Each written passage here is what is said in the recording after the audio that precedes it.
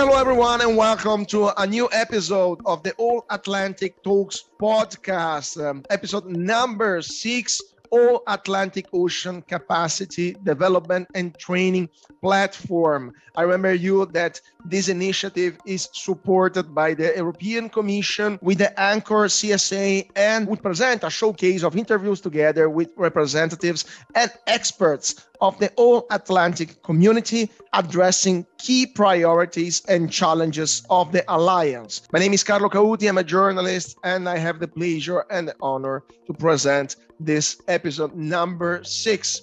So, our guest on this episode will be Dr. Werner Eckau, Director at the International Ocean Institute at the Leibniz Center for Tropical Marine Research in Germany. Welcome, Doctor.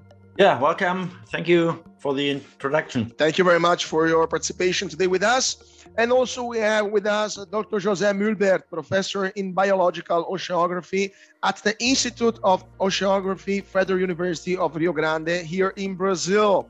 Welcome, Doctor. Yes, welcome. It's a pleasure to be here. It's a pleasure for us to have you here with us today. And also we have Dr. Luis Pinheiro, Professor in Marine Geology and Geophysics at the University of Aveiro in Portugal and Chair of the Portuguese Committee at the IOC UNESCO. Welcome, Doctor. It's a pleasure. Thank you very much. And I'm very happy to be here with you. Thank you very much. Thank you very much. And we have also Dr. Johan Agosten, Secretary at the South Africa Deep Sea Trawling Industry Association in South Africa. Welcome, Doctor. It's a pleasure. Good day, everybody. Looking forward to being able to chat to you about our program. Thank you. Thank you very much, Doctor. So let's start our podcast. Remember the objective of our podcast for the people who are listening us on your streaming platform. The aim of this podcast is discussing the All Atlantic Ocean Capacity Development and Training Platform. So let's start with the first question to Dr. Werner Eckau. Doctor, which are the objectives of the All Atlantic Ocean Capacity Development and Training Platform, and which are benefits for the All Atlantic community? Doctor, the floor is yours. Yeah, thank you very much for this question. And this Anchor project is an initiative of the European Commission to really bring together marine scientists, marine research from all countries around the Atlantic Ocean. And one part of that is that, and very, very important part was identified, the capacity development or the capacity to undertake marine research is very different in the different parts of the Atlantic Ocean. And so capacity development is one of the major baselines that have to be implemented and that have to be done to really serve and to realize research that contributes to the better and sustainable management of our oceans and to understand what is going on there. So the Commission has seen, and that is what we also tried to lay down in our objectives in the work package. The Commission is interested to spend the money that is going into marine research as efficient as possible.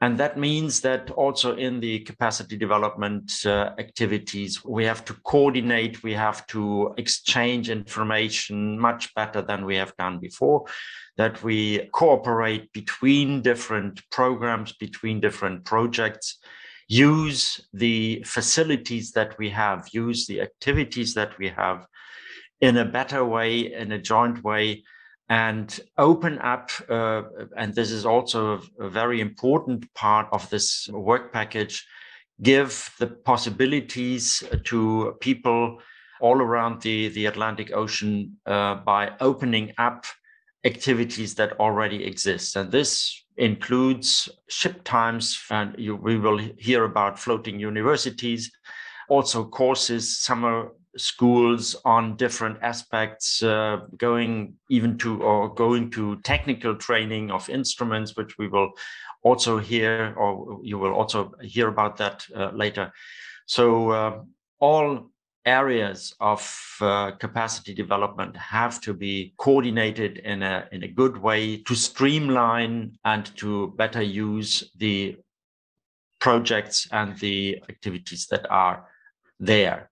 We have already quite a lot of activities from all countries, but in many cases, this is very isolated, and I think it's a very good idea of the Commission to really to bring all these activities together from different programs and projects. Thank you very much, Doctor. So I would like to focus now on some key activities which are foreseen in the context of the capacity development and training platform. And I would like to ask my next question to Dr. José Mulbert. Doctor, which are the features and ambitions of the academic network which is being enhanced in this framework? Doctor, please. Thank you for putting this question. As we are all aware, the all-Atlantic countries have academic programs that study, monitor, and understand the ocean. The degree and quality of these different programs varies according to national capabilities, specific research group. So this addresses the inequality in the results that can be achieved individually by each research group and country. Some capabilities are local or regional, but fewer international. And the degree of understanding of the problems and capabilities to benefit society is not equivalent in the region. We have to also realize that some of the issues and themes that are proposed by the Belém statement require an all-Atlantic view. So with this academic network, we would like to promote the organization of the existing national and regional universities and research institutions in the Atlantic countries to consolidate in an integrated and interdisciplinary manner a new generation of scientists to address innovative research challenges with an all-Atlantic perspective.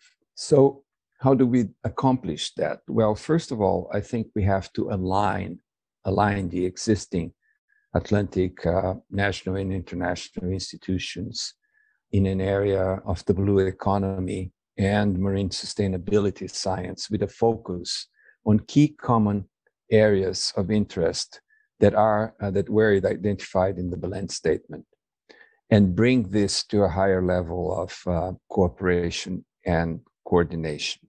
This will necessarily promote synergies among the different institutions, best practices, and will bring a benefit to all the existing expertise and infrastructure. Another way of doing that is to promote across and North-South Atlantic mobility for postgraduate students, early career scientists, youth ambassadors, within a multidisciplinary environment, bringing in a holistic approach and taking into account the regional gender imbalance for that reason. It would also be important to create innovative and targeted approaches in capacity development to leave some of the common strategies we use for education. We are in a time now of innovation and technology, so we have to bring that into our lines of study in order to approach relevant ocean research and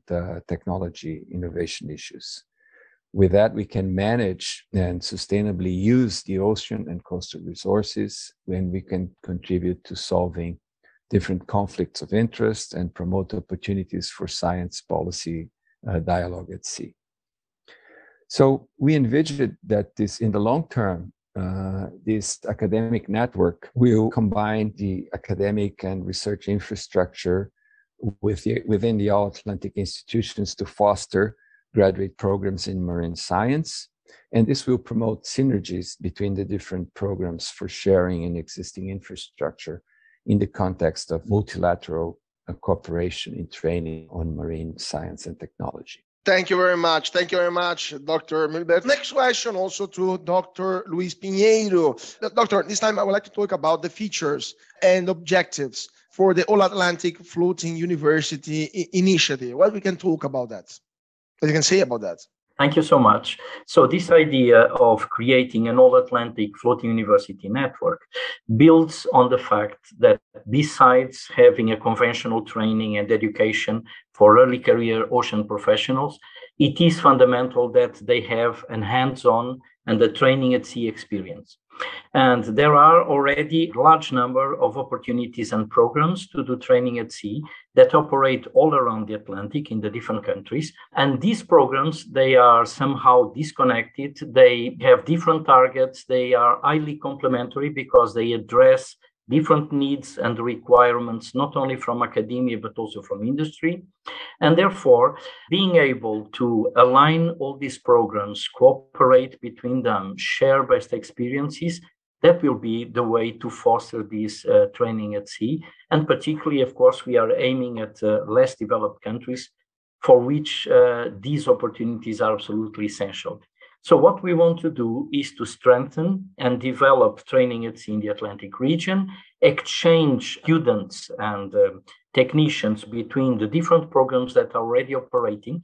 And so we will create this, what we will call at sea network, which will be the All-Atlantic Floating University Network, that will bring together all these programs that already exist. It will also encourage countries which don't have training programs like this to develop their own programs. And then we will also seek on how, through these programs, which of course are aligned with the Galway and Baleine statements, because we have people from the North Atlantic down to the South Atlantic, and Brazil has a large importance in this program. We have a large training program from Brazil, which will be involved, as well as South Africa. Pogo is also involved, Eurofleets, and so on. So we are hoping that with this floating university, which is open-ended, this means that at any time anyone can join and become a member of this initiative. And so we want to promote this training at sea. And we think this will be absolutely essential. We hope that we will bring a higher degree of cooperation between the different entities that promote training in the university. We are also looking at possibilities of sharing some of the training that is being done at sea onshore, through sometimes some video communication and so on. And we wish, through this program, to jointly address capacity development gaps in the different programs, and so that we can address them. And some of them are the objectives of the decade, the UN Decade of Ocean Science for Sustainable Development, of course, but there are also critical needs in some places. And one of the issues that many times has not been addressed is questions of more societal nature, also addressing policy issues. And so, for instance, questions relating to fisheries, to all kinds of problems, social problems associated with marine issues, they should be dealt with in these programs. So this is where we wish to cooperate all together and bring these already highly successful initiatives that exist around the Atlantic to a common ground, and so that we can progress all together. Thank you very much. Question also for Dr. Johan Agostin, talking about the ambitions of the technical training activities planned in this context. Please, Doctor, the floor is yours. Yes, thank you. When we had the first meeting of ENCORE 2 years ago in Brussels, there was a lot of emphasis on the importance of technical support for oceanography research in the Atlantic. Many of the countries felt that there was a shortage of technicians and that they needed more exposure to real life experiences in terms of research cruises. And so scientists write research papers, but what is it based on? Technicians often collect the data on which those publications are based, and they prepare it for academic scientists. Sometimes they even analyze it. So this is the focus of this particular part of the program. And one thing we've planned is to have a first technical training cruise on board of the research flagship of South Africa, the SA Agulhas II. This is a polar supply and research ship, and we are planning a research and training survey from the 27th of June until the 8th of July. The research focus is also a series of stations across the Agulhas Current, and this is known as the AXA line, and the research line will be used to expose the 20 trainees that we intend to take on board to a range of aspects of oceanographic training on board. And bearing in mind this is a world-class open ocean research vessel, I think it would be a very good experience for many of those technicians. So what the other aspect is that many of these technicians would be able to attend the lectures, the academic lectures on board, and also get some exposure to the theoretical basis of the science. And we hope that this would be the first of many cruises. So what sort of activities do we plan to have on board? There would be a couple of days of getting to know the ship and preparing for the cruise. And then there would be several days of actual work where the technicians would be exposed to a number of activities such as underway sampling, in other words, deploying of XPTs, taking weather measurements, deploying current measurements, instrumentation, deploying various oceanographic floats that collect data at sea, taking water samples for chemical studies and looking at temperature profiles and salinity and depth. And then also utilizing some plankton net samples, such as bongo nets and multi-sampler nets, process those, taking weather measurements, and even looking at bird and mammal observations and how those are best collected. So we're looking at a range of activities before the vessel arrives back in port, and we'll be able to give those technicians the kind of exposure that they need to improve their experience. Thank you very much. Thank you very much, Doctor. So, unfortunately, our time is over, but I would like to thank you very much, all our guests, for the participation to this episode number 6 of the All Atlantic Talks podcast, talking about the ocean capacity development and training platform in the All Atlantic. So, thank you very much to Dr. Werner Ekau, Director at the International Ocean Institute at the Leibniz Center for Tropical Marine Research in Germany. Thank you very much, Doctor, for your participation today with us. Yeah, I have to thank also that we have the possibility to present the project here, Anchor, because I think it's really a very big step forward for the research community in the Atlantic Ocean. Perfect. Thank you very much, Doctor. So, thank you also to Dr. José Mühlbert, Professor in Biological Oceanography at the Institute of Oceanography at Federal University of Rio Grande here in Brazil. Thank you very much, Doctor. Well, thank you, Carlo. It was a pleasure to be here and bring forward some information about this very huge enterprise to bring together all the academic institutions around the all-Atlantic countries. Thank you very much.